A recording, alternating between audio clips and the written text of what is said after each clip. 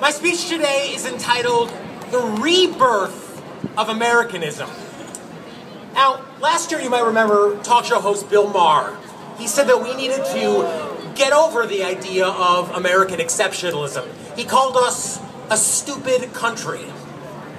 Not long after that, a Georgetown professor, you might remember, wrote an article in the New York Times calling the Constitution archaic. He said we had to give it up.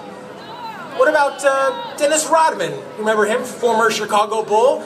Dennis Rodman, as many of you know, has befriended Kim Jong-un, the totalitarian dictator who's threatening nuclear war in the United States. When asked about North Korea's history of violence, of death camps, his reply was that we do the same thing here. And even Republican presidential nominee Mitt Romney, you might remember, he supported more regulation, bailouts for the automakers, socialized health care, just like President Obama. When you look at all of these examples, not to mention the ones I see week in and week out on Fox News Channel, one thing I believe becomes blatantly clear. Americans on both sides of the aisle are ignorant. They have no idea what capitalism is, what Americanism is, what makes America great, what makes it unique throughout history. They simply have no idea what the principles of Americanism actually are. So what we need, I see some signs that we don't need term limits, we don't need better regulation, better rules, we need, in my opinion, better philosophy. We need the rebirth of Americanism, the principle of individual rights. Anyway, in every other civilization in history, your life belonged to someone else. You know, belonged to the king, the priest, the Fuhrer, I don't know, maybe Melissa Harris Perry's common good. It didn't belong to you. But born of the Enlightenment, the United States was the first country in history that said, your life belongs to you. And government's role, its only role, is your protection, not your domination, not your submission, not your control. This is it. Folks, that is it. That is the fundamental issue on everything, on taxes, on regulation, on health care. That is it. Your life, your liberty, your pursuit of happiness. I mean, that means something, folks. It's not just a tweet. It's not just a bumper sticker saying. That means something. The right to life, your life belongs to you. It doesn't belong to one other man, doesn't belong to a million other men. The right to liberty, that is the right to action, to make choices, to pursue them, to earn money, to keep money, it is tax day after all, to keep your property. And of course the right to happiness, I mean, that means the right to live for yourself and to value the things that you choose to value, what you wish to pursue. That is Americanism. And that is very much unique to America, but these days it's no longer even mentioned, let alone defended. For example, you might remember the fact that the United States is the only major country without a socialized health care program. I mean, that was one of the main factors that contributed to the passage of Obamacare.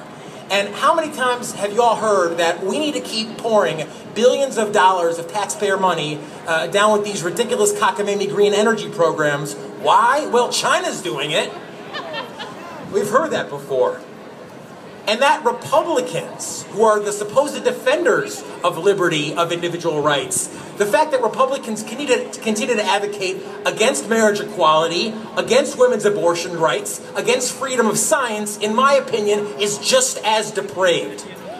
I was at the first Tea Party 5 years ago, and I think what makes all of our work so important is that these days both parties are ready and willing to sacrifice the individual for the greater good. I mean, just consider today's topics, regulation and taxes. In a free nation, government does not regulate citizens' lives. It doesn't tell you what type of health insurance you have to buy. It doesn't tell you what type of light bulb you have to put in your home. It doesn't tell you what size soda you have to buy. You're free to make those decisions on your own. And of course, the only thing that regulations grow are more regulations. You know, every day for the last 20 years, there has been 11 new federal laws passed, federal regulations passed to limit your freedom. There's been 67,000 new regulations passed in the last 20 years. That's 11 every day for the last 20 years. What's needed is not more regulations, better regulations. It's more freedom. And in Springfield and Washington, D.C., that's what they need to begin to understand. And then, of course, there are taxes. Now, I don't know, I haven't checked today. Has Warren Buffett or Will Smith or Stephen King tweeted about how much extra in taxes they're paying today? I mean, they haven't? Well, that's so surprising, because they've all advocated for more taxes, for higher taxes. And they're sick to do so, because taxes are force. Taxes are not, as the president likes to say, you know, just asking for a little bit more. It's not just, hey man, can you help me out? It's force. It's government taking it. It's government coming to your house with a gun and demanding it. And to advocate for more taxes is wrong, especially on, you know, today's tax day, but of course Tax Freedom Day, the day you actually finally get done paying your taxes. That's not going to come, folks, for another week. So think about it. You're going to work another week after this one. Then, only then, can you finally start making money for yourself. Your life, your liberty, your happiness. I make this point because, as was just mentioned, you know, we have now the worst credit rating here in Illinois, the worst credit rating in the state. That honor used to belong to California, now belongs us to here in Illinois.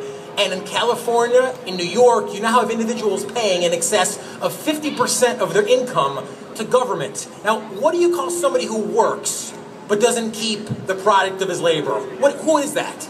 It's a slave. Exactly, that's a slave. Well, you know what? In California, they're halfway there. In New York, they're halfway there. And we're headed in very much that direction here in Illinois and in the country writ large.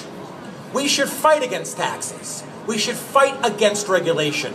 But what we should fight for is Americanism, individual rights, the rebirth of the self-interested, individualistic American principle that regards each of us not as sacrifices for the greater good, but as sovereign individuals, each with our own life, our own liberty, and our own happiness.